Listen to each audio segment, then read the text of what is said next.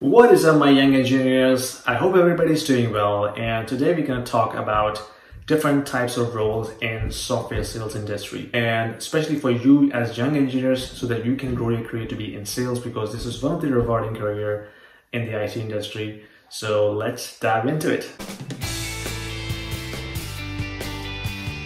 Before we get into it, so if you're new to my channel, I humbly welcome you. Thanks for tuning in.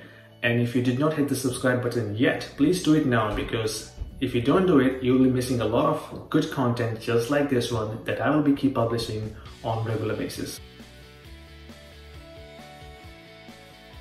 Alright, so software sales or software as a service sales, because when we say software sales, it's kind of a legacy term, because the whole model of software sales has changed dramatically in the last 10 years.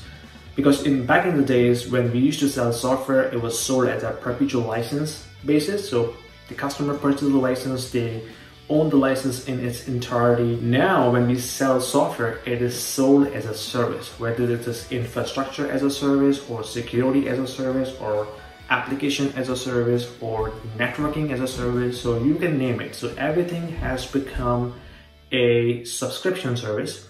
And you purchase a subscription for maybe 12 months minimum term or 3 years minimum term, and then you renew it as you use it.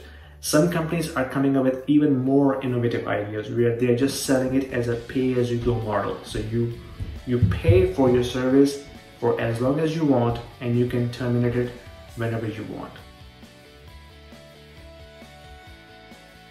So what kind of roles are available in software as a service sales? I covered, sales engineering role in my previous video. So if you have not watched it, click here and you will see exactly how you as a technical engineer can grow your career to be in sales, starting with an SE job or sales engineer job, which is one of the very fundamental roles that if you want to step into sales from a technical role. So there are three types of role that typically exist in the industry. Number one is SDR or BDR. You call it business development representative or sales representative, and they're typically early in career roles.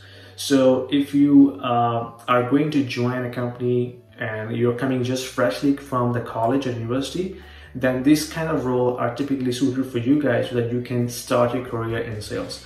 A lot of high-tech companies, they run internal training programs which can span from 18 to 24 months period, and they basically hire young graduates and get them through the entire program to train them not only on their products and services but also about their company policies, culture, internal programs, so that when they come out of those programs, they are ready to hit the road and start selling their services and products. For example, Cisco Systems, where I work, they have a very well-defined program called CSAP, and they typically hire young engineers from college universities. They enroll them into this program, and by the end of this program, when they graduated, they're fully trained sales professionals who can go out and then start selling Cisco's product and services to the business customers. Now, if you are an experienced professional, have been in the industry for so long, and you want to pivot your career into sales, how would you do that?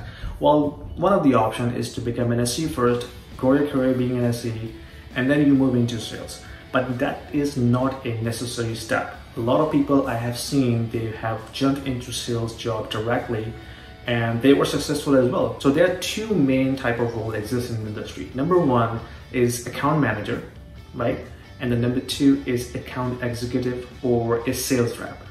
What is the difference between the two? Well, the sales rep or an account executive is a hunter. That person's job is to go out and hunt for new opportunities, look for new prospect, look for new business, looking for, think about different ideas, how they can generate new business and new revenue for the company, and then start developing the process from prospecting all the way to closing a deal, okay? Versus the account manager is basically a relationship kind of person. That person, when they acquire an account, that account has already been won. The product has already been sold, and their job is to basically harness the relationship and look for different ideas in terms of how they can grow the existing business. It could be an ongoing business that they have and they want to renew this subscription, and the person can upsell that product, or that person can cross-sell other products to the same customer and increasing the net new revenue coming from that account. So in other words, an account manager is a farmer. His job or her job is to make sure the customer is happy all the time and keep the relationship strong and happy and open, and then growing from that point onwards. Now, from compensation perspective, it's one of the rewarding roles in the industry.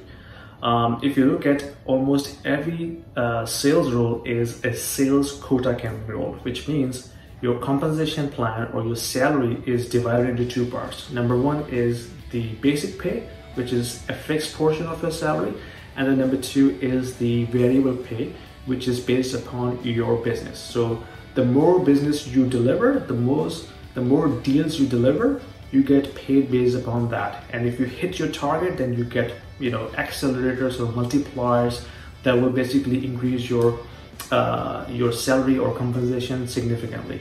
So it's very rewarding role. There's a little bit of difference between an SE compensation and a sales compensation, because an SE typically do not own the responsibility of delivering the business. Rather, he or she is in a supporting role. They are indirectly related to the business because they are the one bringing the technical expertise in terms of convincing the customer, showing the demonstration of the product, and linking that product to the business case. Whereas the sales guy, he or she is the person responsible to close the deal.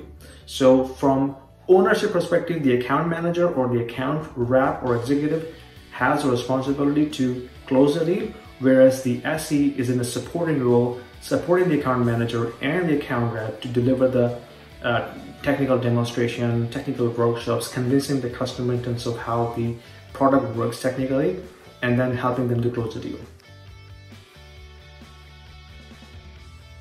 Now, from skill set perspective, if you're in software sales or IT sales, you gotta have some sort of a technical background, right? That's a given, that's a foundation of any role in software industry.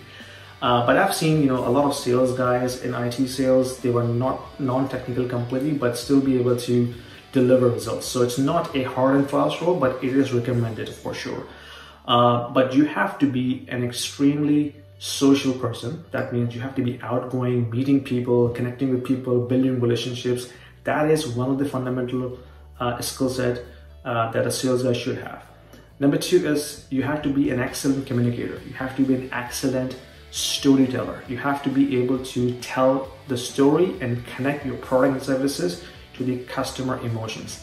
This is where a lot of sales guys struggle, because if you're not very outgoing, if you're an introvert, then it's very hard for you to succeed in a sales role, because that requires a lot of engagement, interaction, relationship, trust building process with your customers and prospect, and it takes a lot of time and effort to do that.